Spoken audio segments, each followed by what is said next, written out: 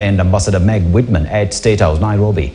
The meeting, according to a statement, was aimed at enhancing relations with the United States to expand trade and investment opportunities for citizens of both nations.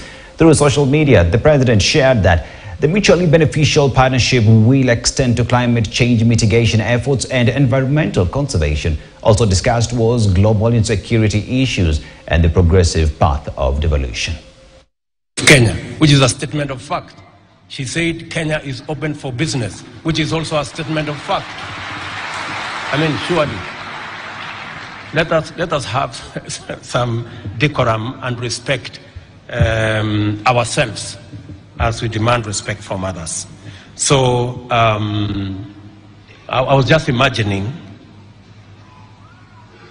between the people who are orchestrating destruction of property and sabotaging our economy, and those who are working with us to create investment opportunities and investment capital for the people of Kenya.